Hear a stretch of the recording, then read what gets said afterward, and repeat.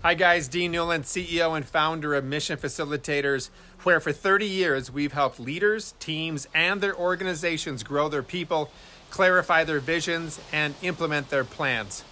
We all know it, we all feel it, but what are the effects a toxic leader has on their team? Well, serious damage to our mental health, for one.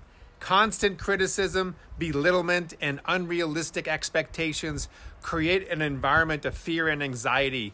And we all should feel valued, not constantly on edge. They break down in teamwork and collaboration. Toxic leaders promote a cutthroat environment where everyone is pitted against each other.